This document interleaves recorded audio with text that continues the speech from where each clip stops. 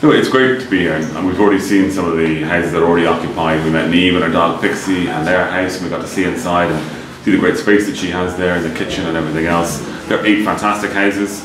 We're over now looking at the remainder of the phase that are going to be built and completed very soon, hopefully early next year.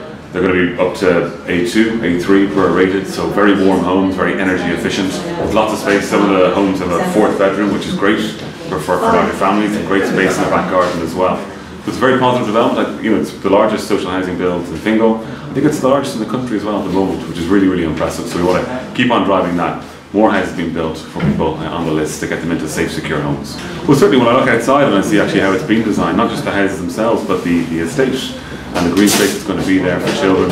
The way it's been done, actually, very well done. It's a very nice design, and it's something that we do want to see from the local authorities around the country as well.